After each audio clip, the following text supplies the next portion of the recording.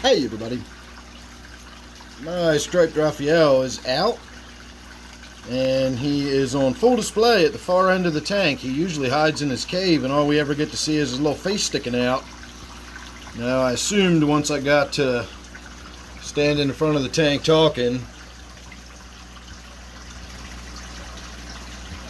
he would make his way back into his cave.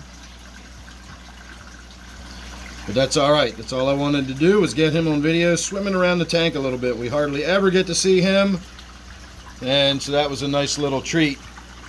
So there you go, everybody. Just a little quickie, nice fast look at my striped Raphael.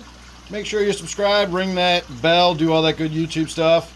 Thanks for watching this one, and I will see you real soon on the next one.